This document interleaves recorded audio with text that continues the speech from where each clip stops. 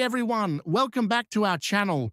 Today we're diving into a topic that's super important for keeping your files secure, restricting user access to folders and drives in Windows 10 and 11. Whether you're managing a home PC or setting up a workstation at the office, this guide will help you control who can see or edit your files. So let's get started. To set folder permissions, the folder must be on a drive formatted with NTFS, as folder permissions are only supported on NTFS file systems. If you're unsure about your drive's file system, here's how you can check. Right-click on the drive containing the folder you want to manage, select Properties, and then go to the General tab. Look for the File System entry. It should list NTFS if your drive is properly formatted. All right, so let's jump into the steps to restrict user access.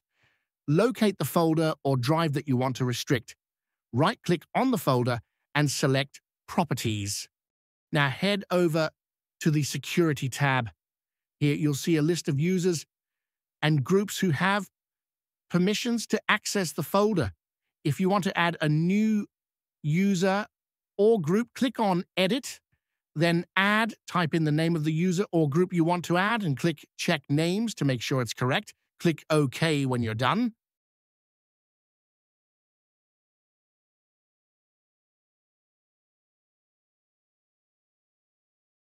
Now, you can set specific permissions for that user or group. You'll see options like Full Control, Modify, Read and Execute, and more. Check or uncheck these boxes to grant or deny access. Click Apply in the warning dialog, click Yes, then click OK. With that specific user is restricted and cannot access the folder and its contents.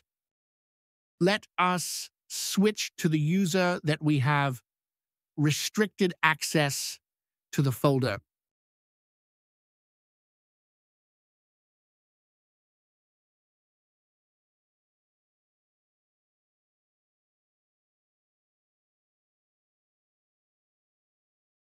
As you can see, the whole shared volume is now blocked. They cannot access.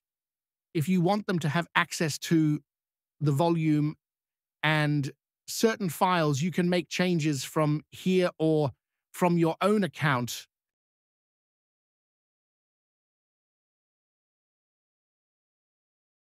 Before you make any changes, it will ask you for your admin password. I just skipped that part here.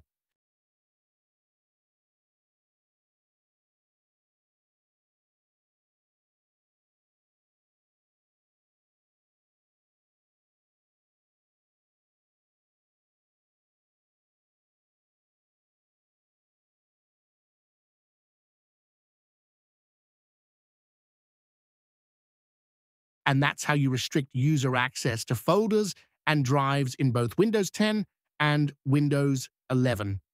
It's a straightforward process that can really help keep your files safe and secure. Thanks for watching. If you found this video helpful, give it a thumbs up and subscribe for more tech tips. See you next time.